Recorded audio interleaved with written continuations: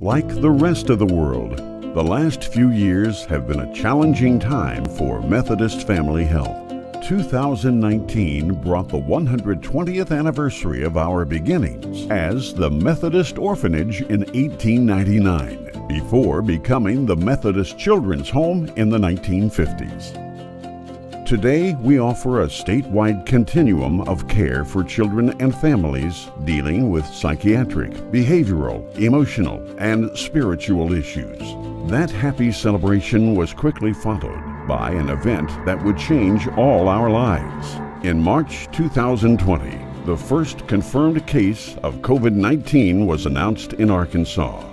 Like other healthcare organizations, shutting down our operation to wait out the disease was not possible.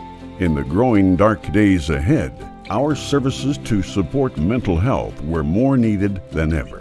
So we coped by putting more emphasis on telemedicine and early inoculation for our staff to help ensure the health of our patients and workers. Arkansas's United Methodists supported us with handmade masks, contributions to our Get Up and Give drive to collect daily necessities for our patients, and writing notes to the children in our care to help cheer them in a worrying time.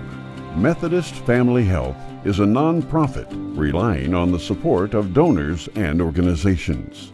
Our biggest fundraising events of the year had to be shifted from live in-person events and church visits to online events. For the last 2 years, our Gala Southern Silks Stakes has been a virtual event. Our crucial holiday fundraising campaign, Share the Light, required finding creative ways to get the message out without personal visits. Knowing all of us had enough bad news, we started a transitional campaign to brighten hope and belief in better days ahead. The message growing from our traditional year-end Share the Light theme became simply Shine, and we started shining light wherever we could. We designed a special logo and commissioned a song from Arkansas songwriter Jason Lee Hale.